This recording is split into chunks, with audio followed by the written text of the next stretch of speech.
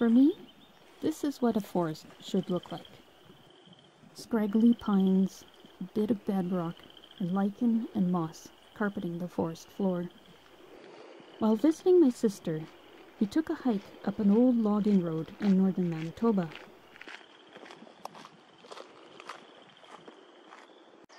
It didn't take long before we spotted some bald eagles soaring overhead. It's amazing how far the birds can travel without putting much effort in.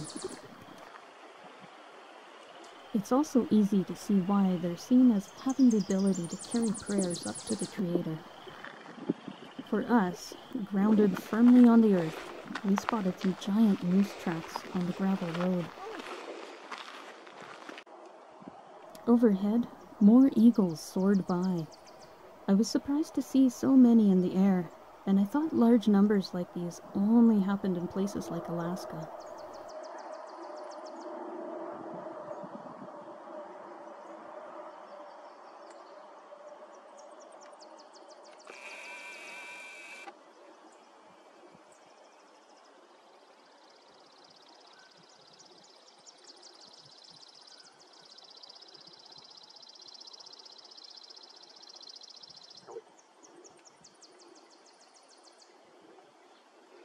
We then paused to listen to, well, I'm pretty sure it's a raven.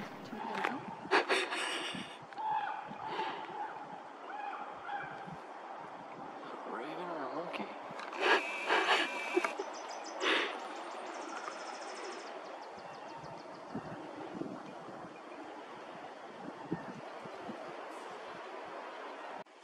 A visual sighting confirmed that there were no monkeys in this forest.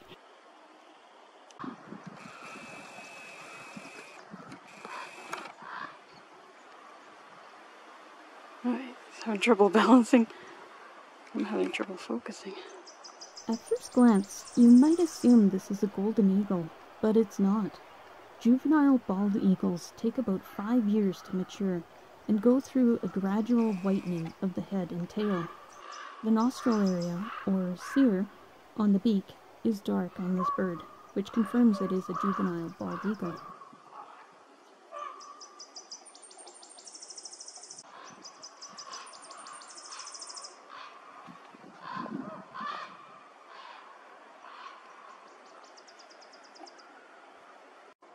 We began to see a large number of ravens and eagles flying out from a beaver pond.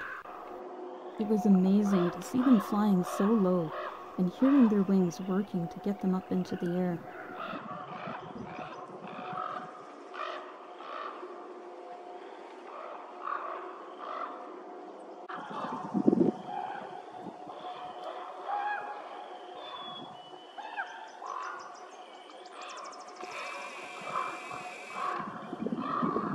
This eagle is probably about 4 years old.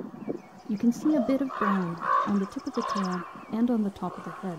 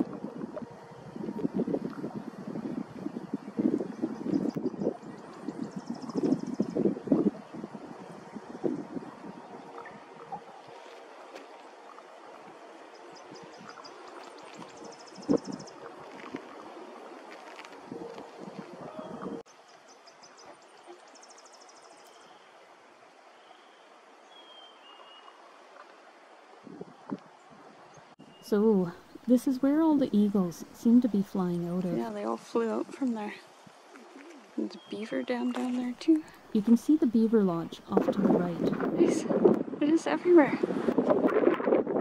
At the time, we wondered if it was some sort of nursery for young birds.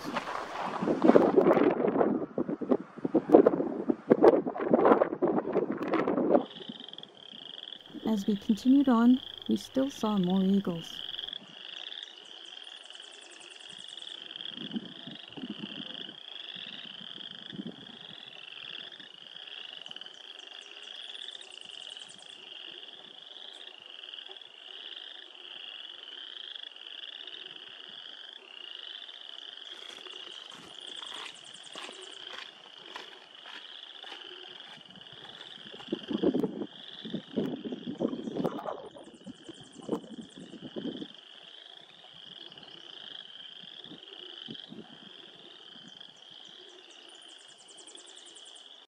We also saw some beaver tracks along the road.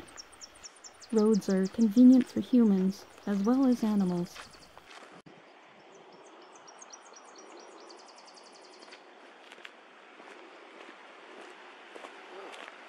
Dinosaur. Dinosaur beaver. Dinosaur beaver. Further down the road, we found a chain of beaver ponds.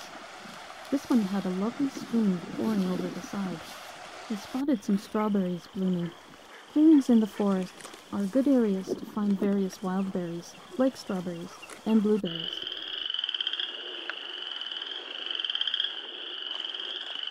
Are they dog or are they wolf? I don't know. Pretty big. Relatively fresh compared to the human things.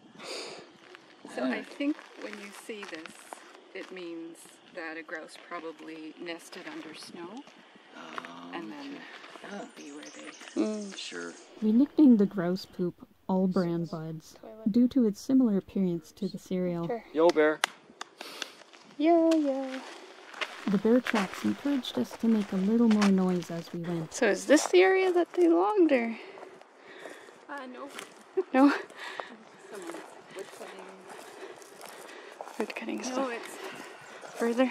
Yeah, maybe another 30 minutes. Somewhere. We don't Oh, know Bran. how far away. Yeah. Yeah, the moss is nice. I feel like you could just lie down. Stepping through the mossy areas has its own troubles. Deep moss covers rough rocks and trees underneath, so you have to be mindful. I also didn't want to dig up the small plants with my boots.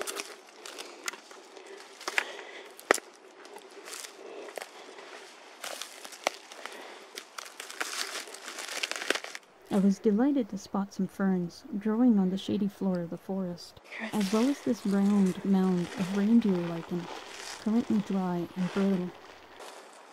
Finally, we reached the edge of the lake. The view from up here was wonderful.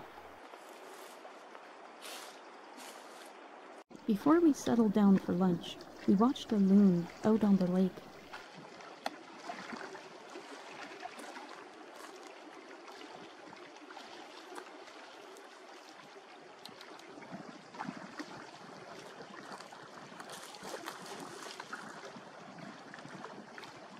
Overhead, the moon slowly sailed across the blue sky. I also accidentally recorded lunch. Well, maybe put it back over here. You're making me nervous of your stuff. You probably wouldn't go. Just a bad traffic. What the heck? What? I don't know if you want these or not, but these are the cheesecake things we had the other day. Oh, there were more.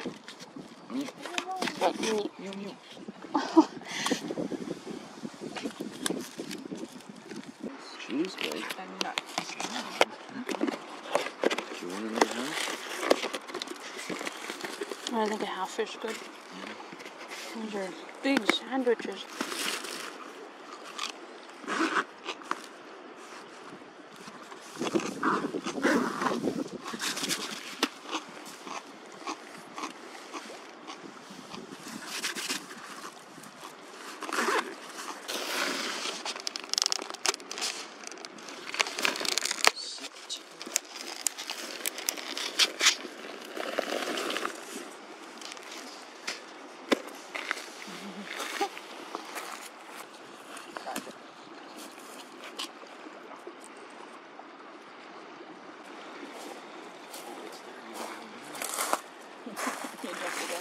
I'm a little more afraid of it rolling down the hill. Yeah.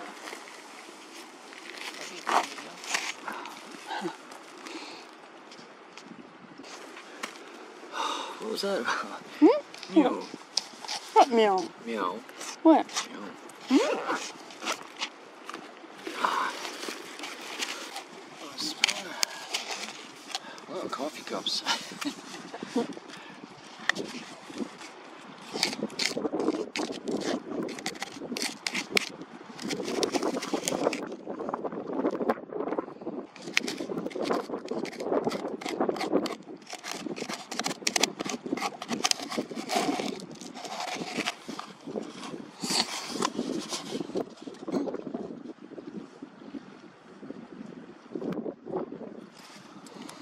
One more cucumber. It's got Lyndon's name on it. Anymore. Hmm? I guess stepping on this stuff just crunches. Yeah. Is it alive? Yeah, it's a lichen. Wow, is that ever hard? But yeah, as soon as it rains, they just soften right up. What happens if you step on them They break. and they die? So it's, They'll regrow. they'll regrow? It takes some years though. Wow, But that's amazing. I should film that. how long do they take to grow, do you think? A while, a long time. A few years? Many years?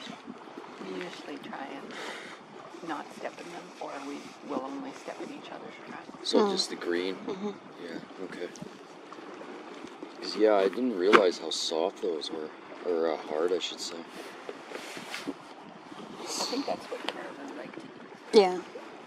Yeah, I think they eat these green things too. And maybe the black things too. Great. Well, the black ones are my favorite. Are they? Can you eat them? Well, I would if you... I'm eating one. Are you? Is that good? No.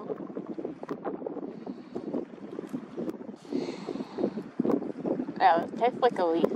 Yeah, but it's like plant material like a leaf. Ah, How's it taste? nothing. It Nothing. doesn't taste like anything. Just the black ones I like it too. It's salted. Yeah, salted, Just add roasted. salt. Add some oil, olive oil. Maybe some pepper. I think I might have add on some. Oh, I'm sitting on poop. You were eating. No, I'm sitting on poop. Could have been eating poop too. I think it's Bran buds. It's on for warmth. Is it like him picking Not yet. Let's see. Some old poop. Oh, grouse? Yeah. Huh. So, back where we came, I Yeah. think we got... Don't even- Yeah, I know. I was almost wondering going... Don't come on the tree yet. I guess we need our poles after all. I don't remember which way we came. Dig up into the left. I mean, like I see our prints, but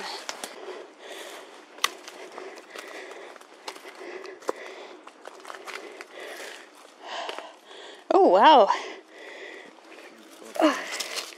What's that? I have no idea how long I was recording for. Oh, really? On our trips overseas, we once took a tour into a rural area of Hokkaido to see a flooded pond, much like this one, with some white trees standing in the water. I realize now I could have saved some time and trouble and just come here. Water beetles swam in dizzying patterns on the surface of the pond. We headed further and reached a sandier area. We finally saw the area that had been logged in the past. It seemed tragic how the trees had been cut and left to slowly rot away when the logging stopped. Among the debris, I spotted some more lichens. I didn't eat these ones.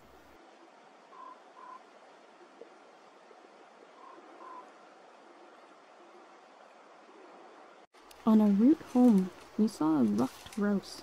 He was well camouflaged and hard to track in the brush.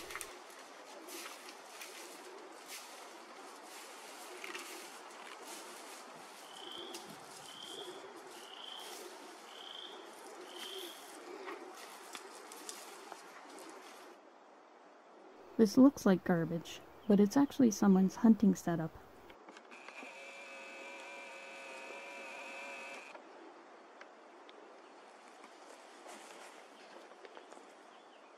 Maybe. This little fish seemed brave in the small amount of water.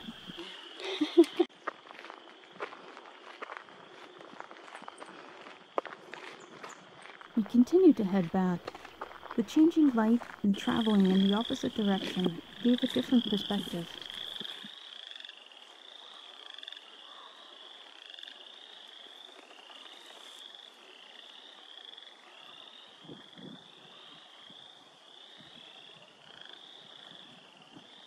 Like earlier, we retreated to spotting more eagles, again in the same area, and again, the eagles all seemed to emerge from the same specific spot of the beaver pond.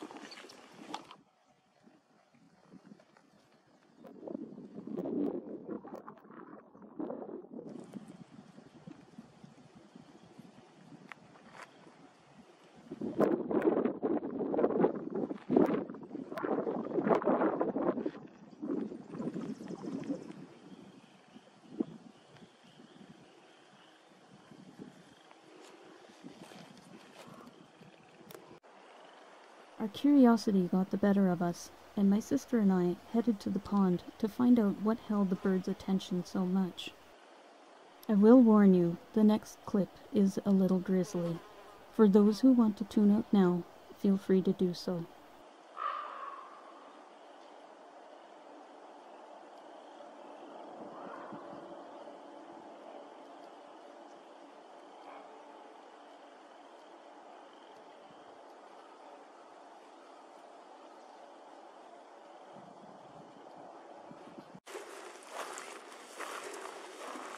It's like somebody's killing deer and leaving them here. 1, 2, 3, 4. Oh, that's gross. Oh. I shouldn't have inhaled. Now living in the prairies, I should have remembered that there are no white-tailed deer this far north. The carcasses were likely left by a caribou hunter, taking the best parts of the animals for themselves and leaving the rest. Being early June, this is very much out of hunting season.